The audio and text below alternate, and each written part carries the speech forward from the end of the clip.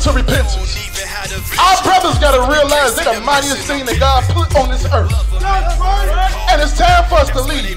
Take a soul, standing fast in the faith. People need me, so I can't fall. We tryna elevate, Enoch or Elijah or the Messiah. Keeping commandments, not try bathing fire. You filthy if you full of sin. The kingdom you won't enter in. Such a bloody scene, why she make it clean? For the husband come to clean. These women are tired of leading. So I'll make it plain. Messiah coming only for the elect. You better walk circumspect on the highways and hedges, purging that spiritual house of all leaven. Charge of a prophet. They feet are tired, their arms are tired. Brothers, where you at? Charge of a prophet. Gotta say the lost souls. Charge of a prophet. Charge of a prophet. Charge of a prophet. Charge of a prophet. Gotta say the lost souls. This is my charge. It's not Who's the king? Right. Who's the king? Right. What time is it? War time!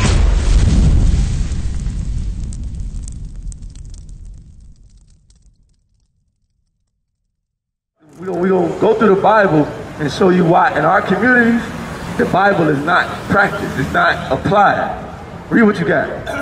This is the book of Isaiah, chapter 52 and verse 1. Bring it out! Awake, awake, put on thy beautiful garments, O Jerusalem, the holy city, for henceforth there shall no more come into thee the uncircumcised and the unclean. Awake, awake, put on thy strength, O Zion. So the instructions that we are getting in the Bible is to awake, awake. This is a call to the Israelites. It says, awake, awake, put on thy strength. What is our strength? Our strength is the commandment. Because when we keep the commandment, the Most High has our back. Most High will stand and fight with us. Bring it out. So it says, awake, awake. Awake from what? Awake from the gangbang, the drug dealing, the shooting, the killing. Right. The idolatry. Idolatry is going to the Christian church on Sunday. That's right. Because you're worshiping a false God. Right. Going to the Nation of Islam. That's a false God. And all the different religions that our people are caught up in, that's what we are being called to awake from. Awake from those things. Because in Christianity, Christianity is filled with hypocrisy. That's right. They tell us to keep the Bible, but they don't do nothing that the Bible says. Right. Read on. Put on thy strength, O Zion. Put on thy beautiful garments. So it says, put on thy beautiful garments. Put on thy strength, which is God's commandments, O Zion. Zion is just another term for us Israelites, which are the blacks, Hispanics, and Native Americans. That's right. You understand? Read on. O Jerusalem, the holy city, for henceforth there shall no more come into thee the uncircumcised and the unclean. So it's telling us to wake up, and that says there shall no more come into us the uncircumcised and the unclean. The uncircumcised are the sinners among our nations. Do you know what sin is, sister?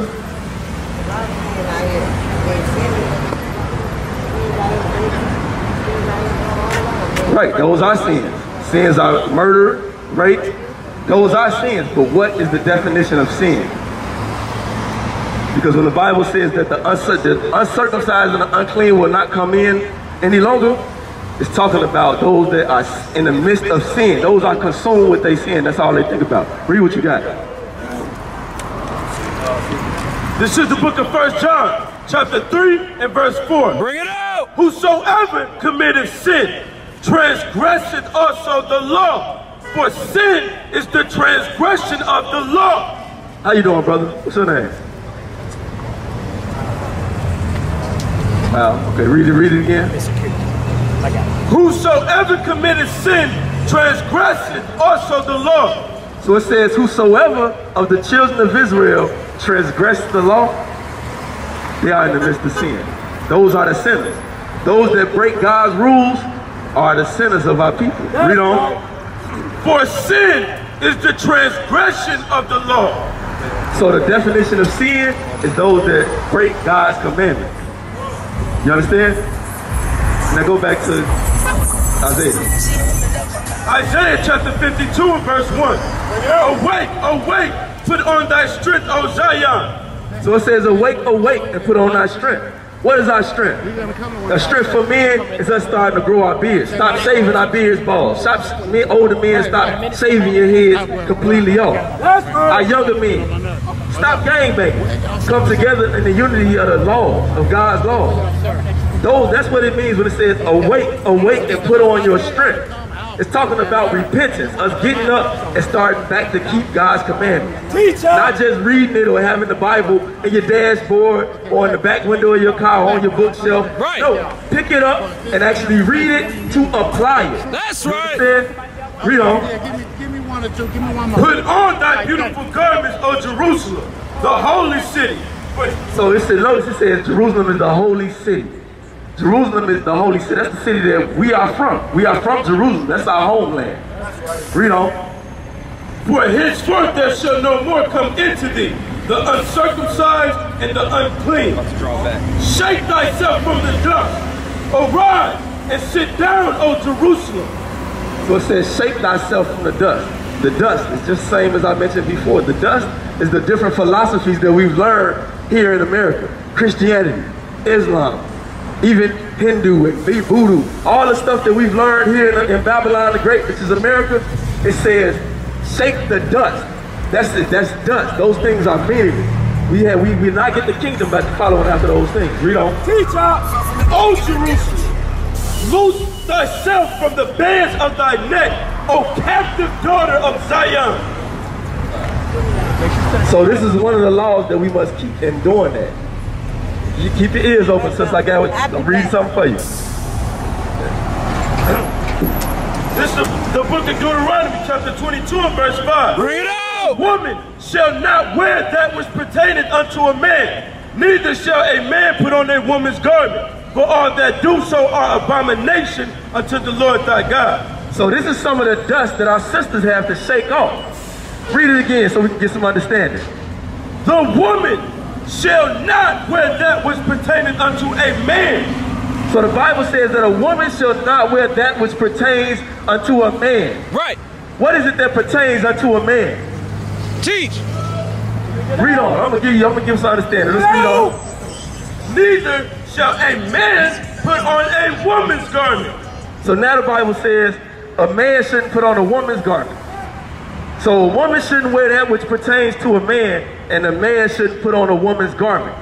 What is a woman's garment? A dress. Teach. Skirt. Right.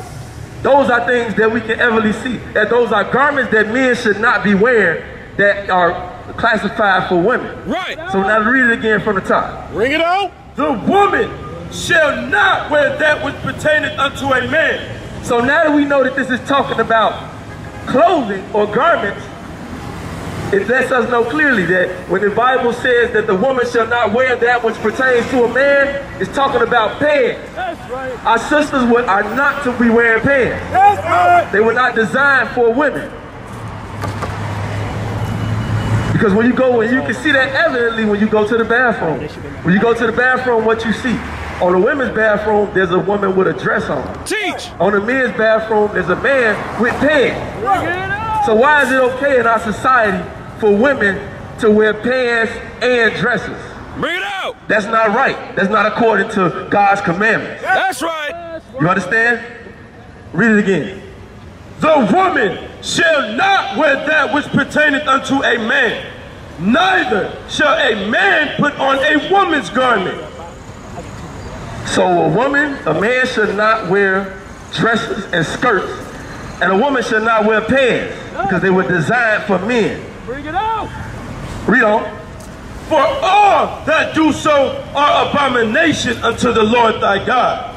So all that do this are abomination to the Lord God.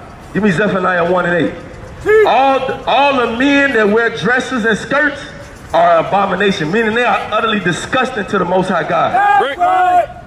Women that's wearing pants is disgusting to the Most High God. It's not pleasing in His sight. So if you are in the Christian church and you saying you following the Bible, you saying that you follow the commandments and you do what the Bible say, if you got on pants, no, you're not. You are in transgression of God's laws. That's right. Read what you got. This is the book of Zephaniah, chapter 1 and verse 8. Bring it out. And it shall come to pass in the day of the Lord's sacrifice, So it says it shall come to pass, meaning this is something that's going to happen in the future, in the time to come. It says, it shall come to pass in the day of the Lord's sacrifice.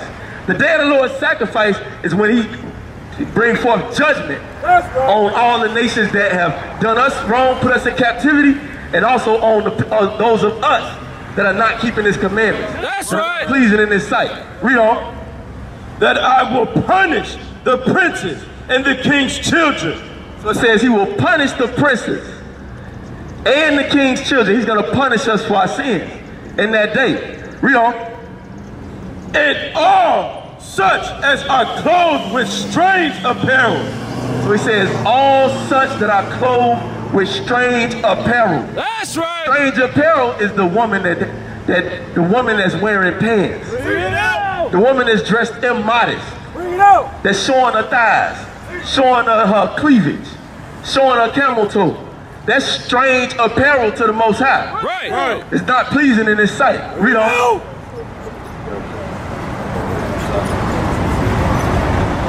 And it shall come to pass in the day of the Lord's sacrifice that I will punish the princes and the king's children and all such as are clothed with strange apparel.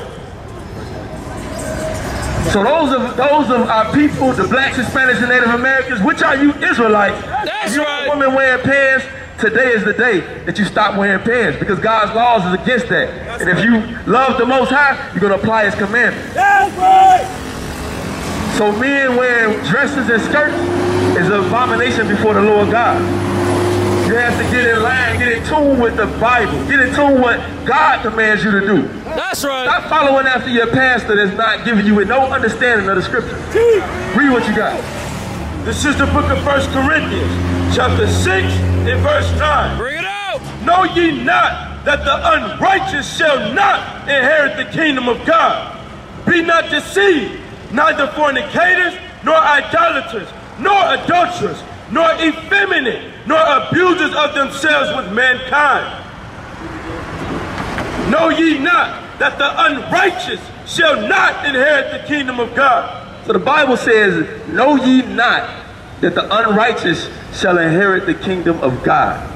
Let's get what righteous is. Because the Bible says that the unrighteous is not going to get the kingdom of God. So to fully understand that, we got to understand what righteous is. What is righteous according to the Bible? What is righteous? Read what you got. This is the book of Deuteronomy, chapter 6 and verse 25. Bring it out. And it shall be our righteousness if we observe to do all these commandments before the Lord our God, as he hath commanded us. And it shall be our righteousness. So the Bible is giving us a definition here. It says, it shall be our righteousness. Read that again. If we observe to do all these commandments before the Lord our God, as he hath commanded us. So the righteousness that we are supposed to be walking in is keeping God's commandments. That's right. Come on, brother. You got a moment? So the righteousness that we are supposed to be doing is keeping God's commandments. Go back to 1 Corinthians. Read it again. The book of 1 Corinthians, chapter 6 and verse 9. Bring it out. Know ye not that the unrighteous shall not inherit the kingdom of God? So if you are not keeping God's commandments, you will not inherit the kingdom of God. If you are not keeping the Sabbath day holy, you will not get the kingdom of God. Right. If you are not doing these things, you will not get the kingdom of God. Let's go through the list of these things. These specific sins that will disqualify you from getting the kingdom, from inheriting eternal life. Read what you got. Be not deceived. So notice it says, don't be deceived. Don't be fooled. Don't be tricked. Because many of us are in the Christian church or we have been to the Christian church. And in the Christian church, they tell us that God's laws are done away with. You ain't gotta follow the laws in the Old Testament. Christ did away with that. We under grace. That's not in the Bible. Right. That's a perverse twisting of the scriptures. That's right. Because right now we read in the New Testament, and it's telling us clearly that these people with these certain sins, you're doing these certain sins, you will not get the kingdom of God. Read. Teach. Be not deceived, neither fornicators. No fornicators. So if you got 1, 2, 3, 4 side chicks, You ain't got a wife and you ain't married. You sleeping around with the woman after woman. You dealing with thoughts. You got this side chick here. You a fornicator. You won't get the kingdom of God. That's right. A fornicator is any man that's sleeping around with multiple women. Right. Read on. Nor idolaters. Nor idolaters. Read that again. Say that again. Nor idolaters. So if you got that Christian cross hanging in your windshield, hanging off your rearview mirror, you ain't gonna get the kingdom. Right. Because idolatry. If you got that crescent moon, you got the Star of David, you got all these various things hanging in your wall and doing the false image of Christ, you will not get the kingdom of God. That's right.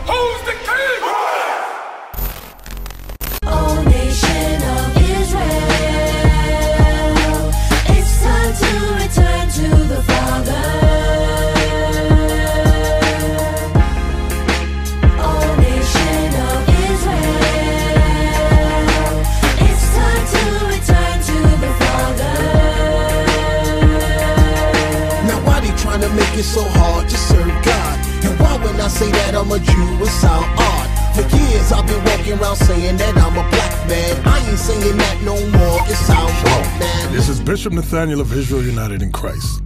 Please subscribe to our YouTube channels. Stay up to date with our latest events, music, and classroom lessons.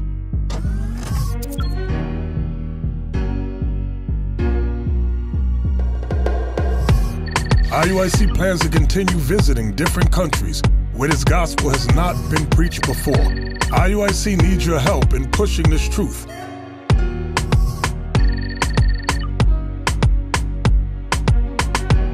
So join us. Subscribe to our Instagram, Facebook, Twitter, and podcasts, and stay up to date with us.